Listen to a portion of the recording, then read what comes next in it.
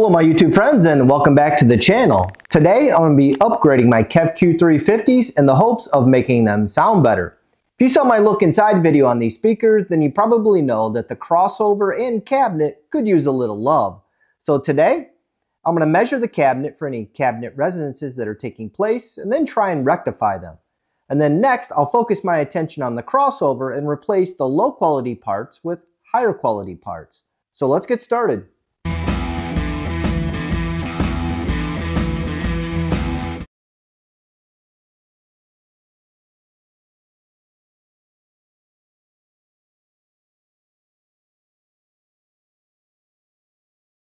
The first thing I want to tackle is the cabinet. As you can see from these clips that I took from my look inside video, the cabinet is pretty bare and has very little damping material.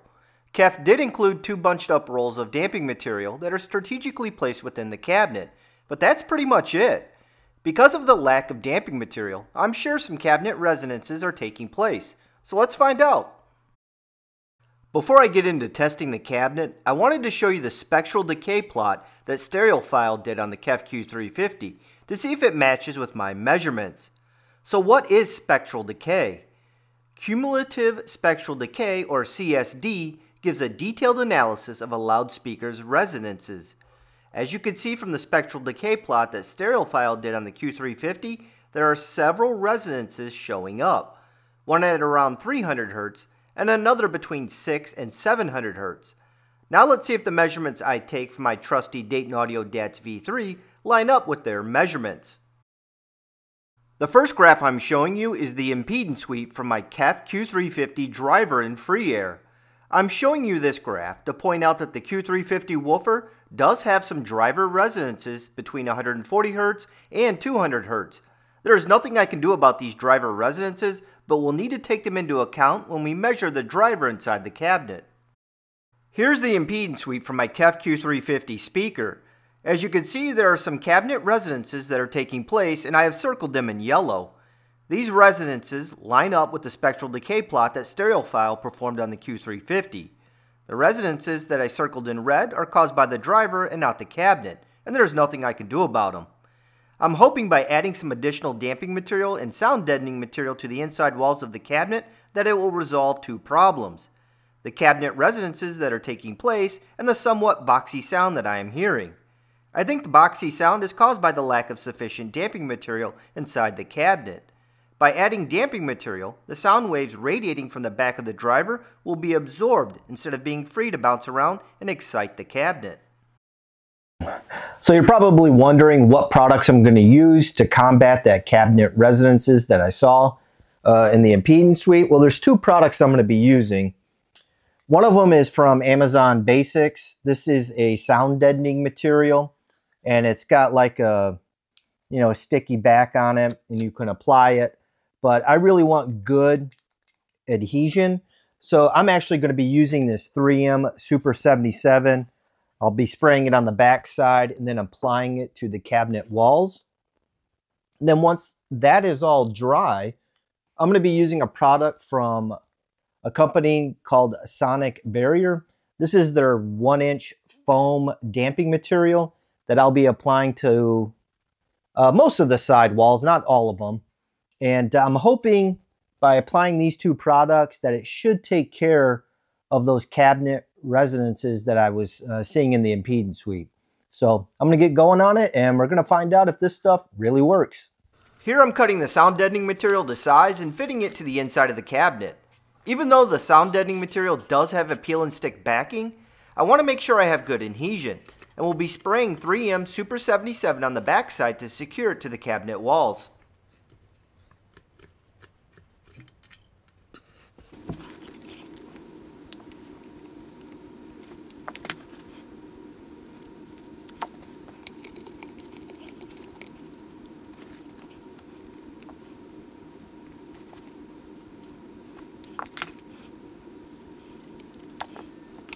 Here's the finished cabinet after I installed the sound deadening material. I only applied this product to the top and 2 side cabinet walls.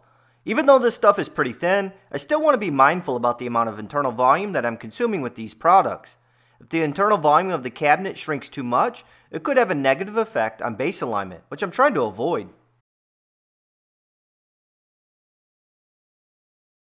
Here I'm using a Dremel tool to chamfer the inside of the hole for the woofer. By doing this, it will help prevent unwanted reflections and diffractions of sound waves coming from the speaker, potentially improving clarity. I figured this is a free upgrade since I already have the tool, so might as well give it a try. Here I'm cutting the sonic barrier to fit inside the cabinet. This is a 3/4 inch foam material that includes a peel and stick back to make installation easier. Once I have the pieces cut to size, it's just a matter of peeling off the back and positioning the pieces into place.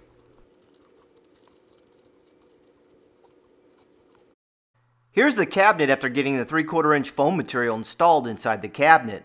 I only applied the foam to the two side cabinet walls and halfway up the rear cabinet wall. I had originally installed the foam on the base of the cabinet around the crossover, but was getting a standing wave during testing. I'll talk more about this later. The original crossover in the Q350 is our first order design in both the high and low pass filter.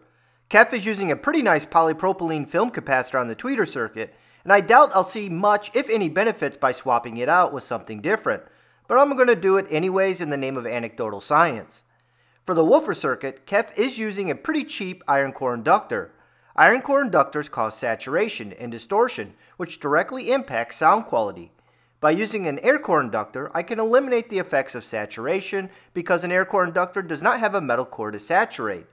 For this build, I'm not redesigning the crossover. I'm simply swapping out the low quality parts with higher quality parts to see what sonic benefits I can hear. The crossover went through several revisions because I wanted to try different things out. At first, I had installed Mundorf Evo caps as seen here. These didn't cost me anything because I had used them for another project, so I decided to give them a try. After getting them installed and doing some listening tests, something didn't sound quite right, so I took it all apart and realized I was using the wrong size capacitor. Oops! No wonder it didn't sound right.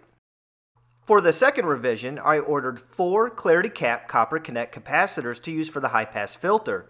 Clarity Cap doesn't offer a 4.4 microfarad capacitor, so I had to order 2 2.2 microfarad capacitors for each speaker, and then run them in parallel. I really like the Clarity Cap Copper Connect series. I think they offer great value for money when compared to some of the crazy expensive boutique capacitors. I have used these capacitors for several projects in the past and have always been really happy with them.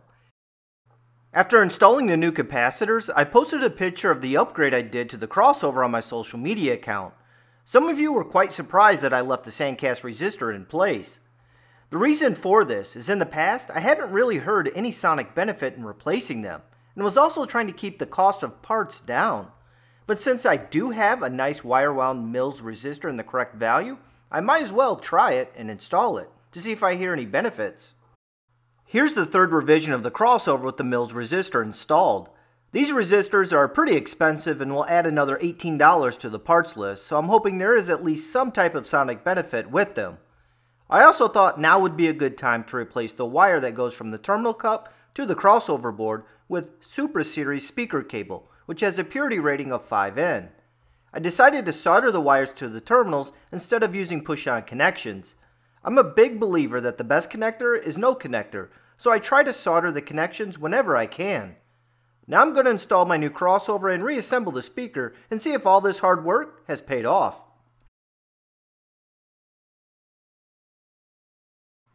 Now let's see if all my hard work has paid off.